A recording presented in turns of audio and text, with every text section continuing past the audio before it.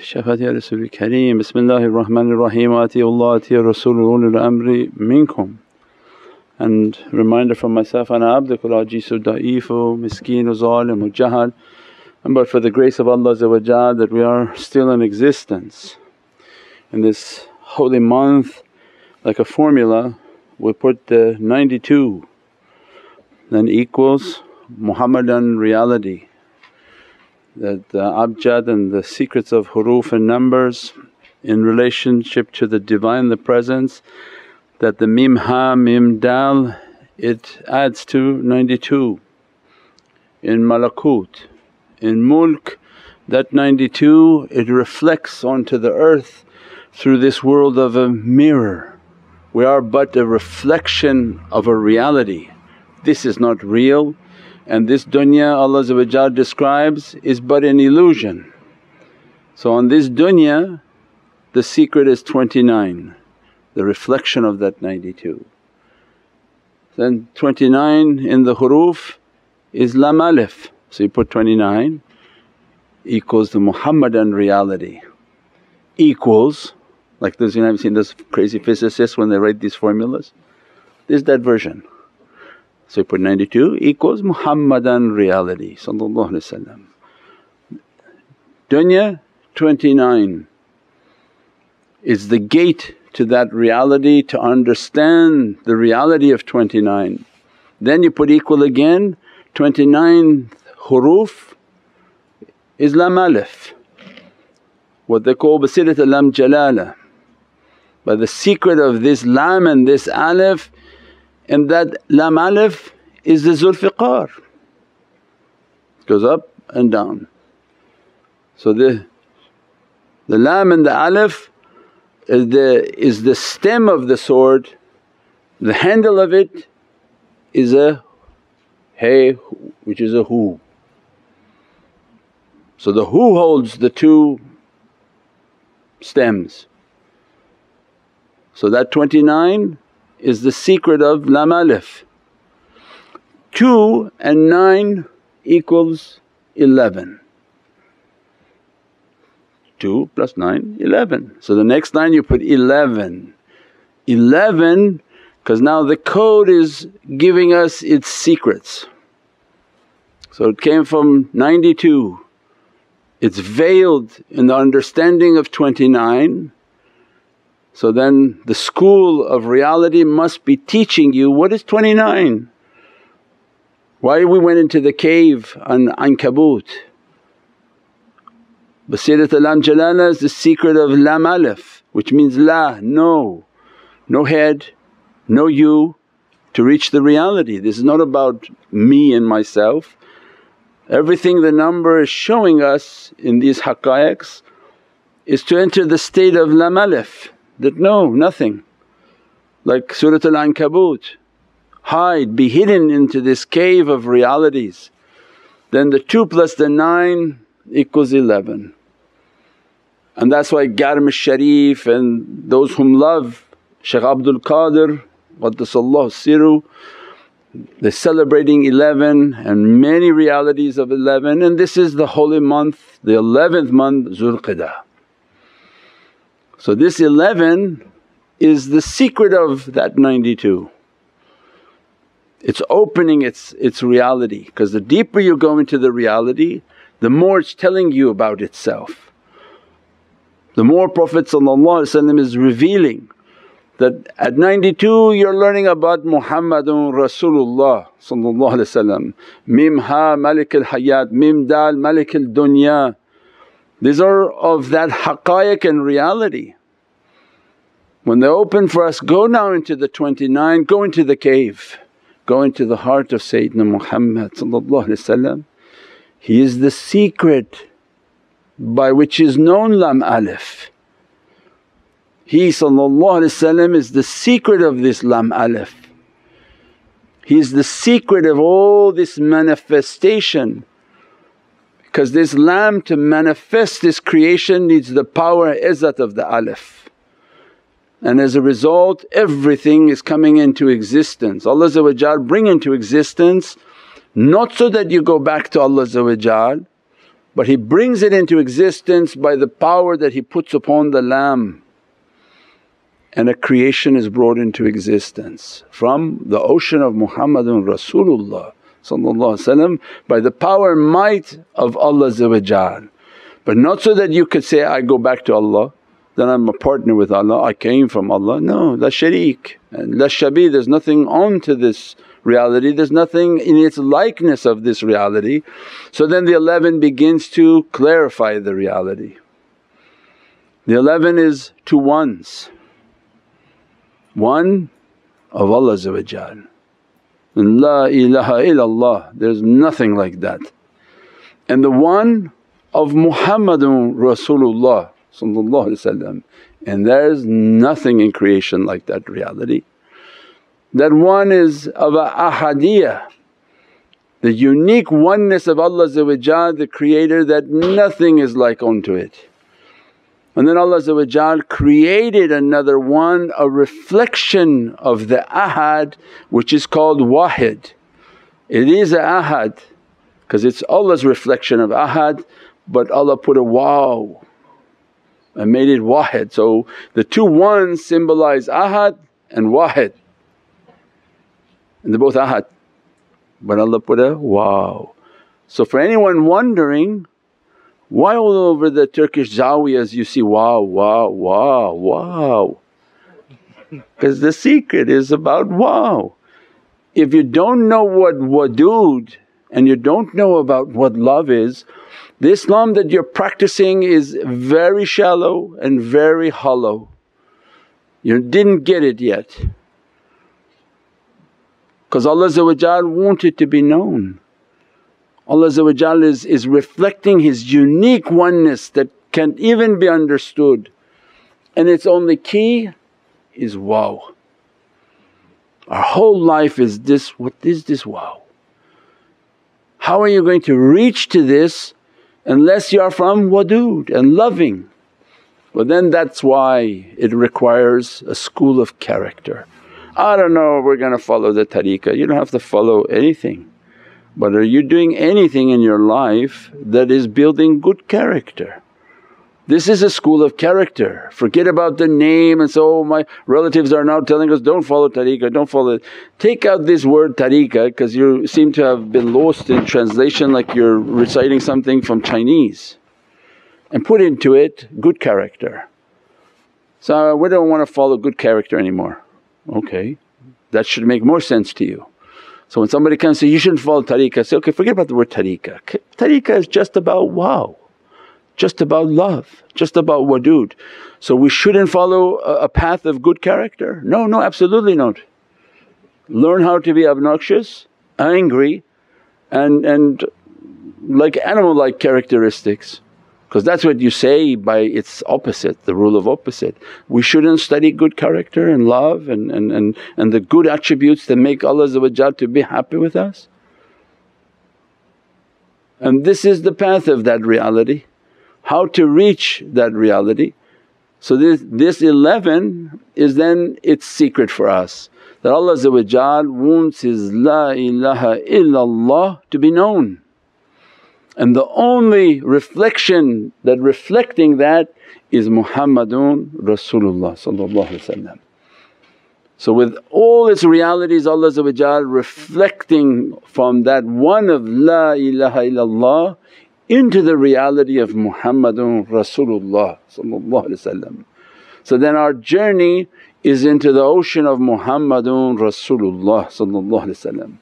Then those hadiths come to describe where Allah said, if you entered into this journey of realities and into this journey of Muhammadun Rasulullah, now Allah defines in the hadith that, I'm not in heaven, I'm not on earth, I'm in the heart of my believer.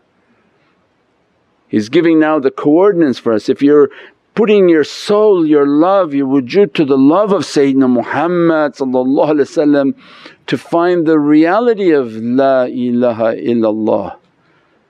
It's Allah change out the words where Allah saying, I'm a hidden treasure wanting to be known, and my La ilaha illallah is not in heaven, my La ilaha illallah is not on earth, but it is in the heart of Muhammadan Rasulullah. So then to reach the reality, and that's why the teachings are all immense essences, the essence of oneness.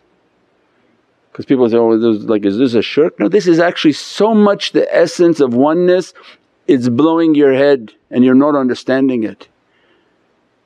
Because it's so one that Allah La ilaha illallah is reflecting to Muhammadan Rasulullah, which completely keeps into the oneness.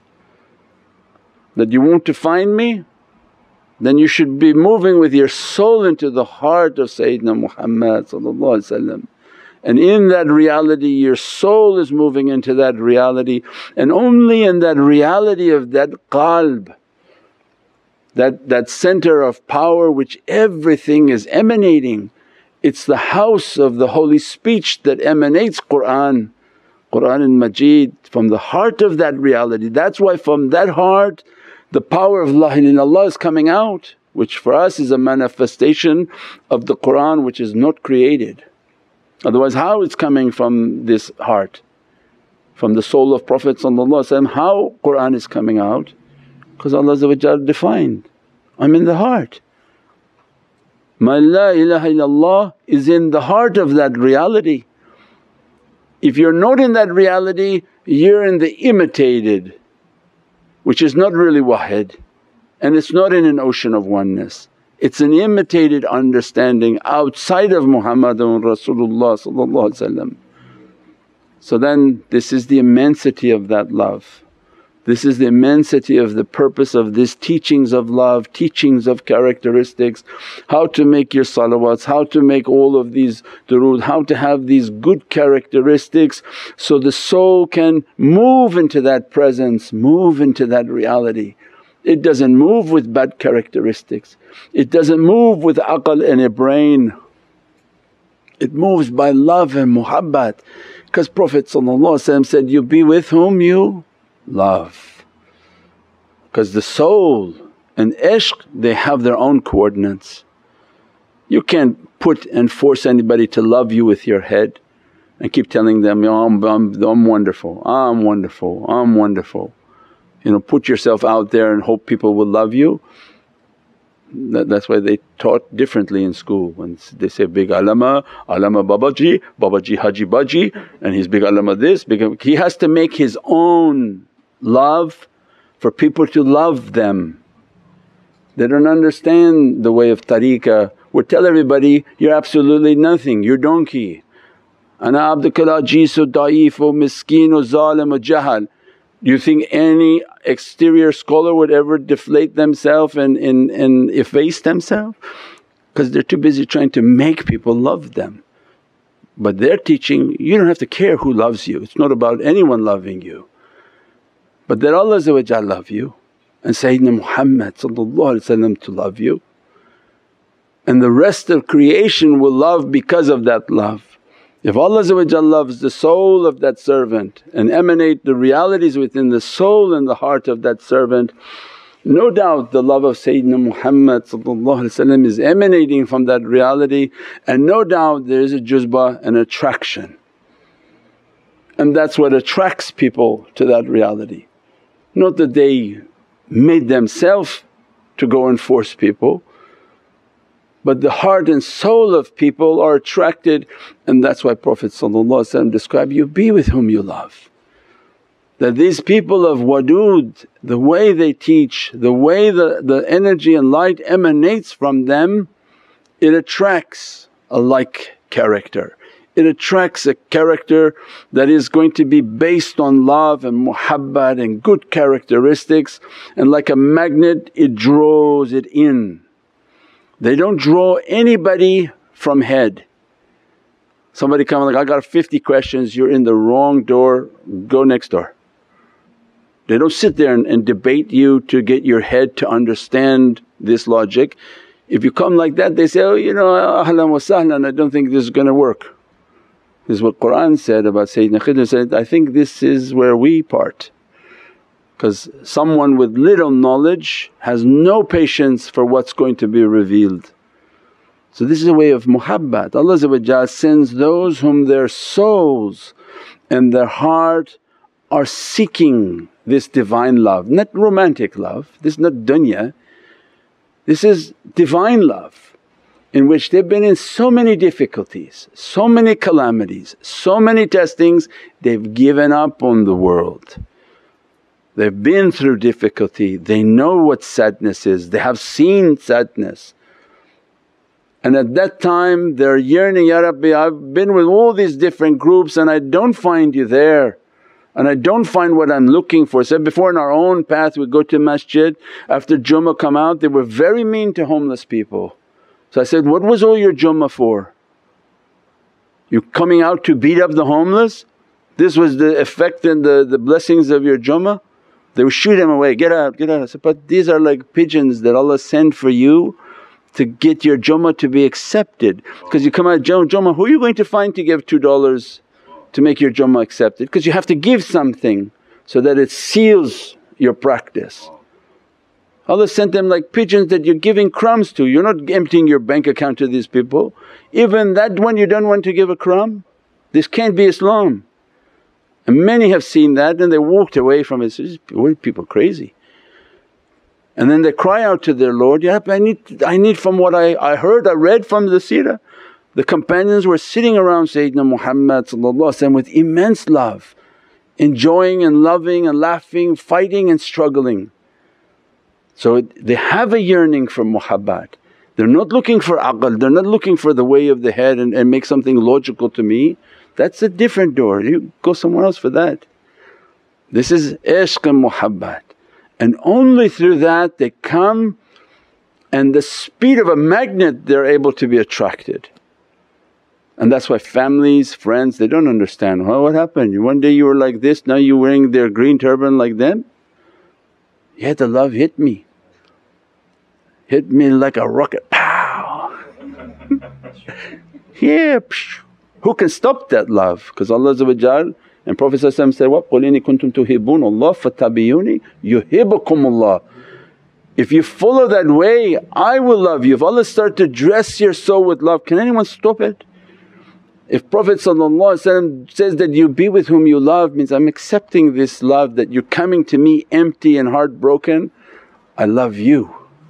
And like a magnet you're running, you're growing your beard, you're putting your turban, you're dropping everything else, that you look now you're from the moon. Remember what you look like when we saw you in Surrey? So handsome debonair guy. Now Babaji, official Babaji, big. Yeah, that means he's caught the love. The love has got him, grabbed him, and they don't care how much pounding you get from the outside world. Because the love, all this poetry, you have to put it into effect. The moth to the flame is following the sunnah. What does it mean, the moth to the flame? That you shave your beard? Is that what the moth meant? Or the moth is go to the flame means you start entering this fire, everybody going to attack you. Why you look like this? Why you act like this? Why you sit like this? Why you have a tasbih now?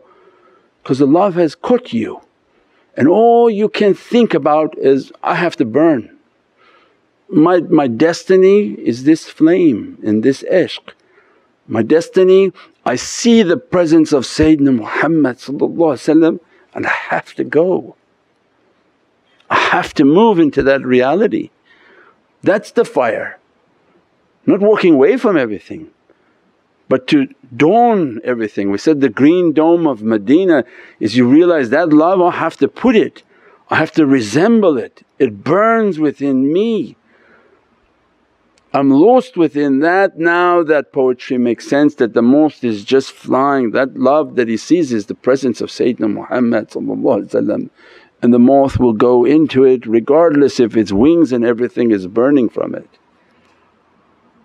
We pray that Allah ignite our hearts in this holy month. Ameen. And grant us this ishq and muhabbat and that it burns strong within the heart, this love for His Divinely Presence which manifests in the love for Sayyidina Muhammad, in which the person to be caught.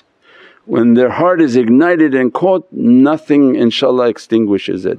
Subhana rabbika rabbil izzati amma yasifoon wa salaamun al mursaleen walhamdulillahi rabbil alameen bi hurmati Muhammad al Mustafa wa bi siri Surat al Fatiha.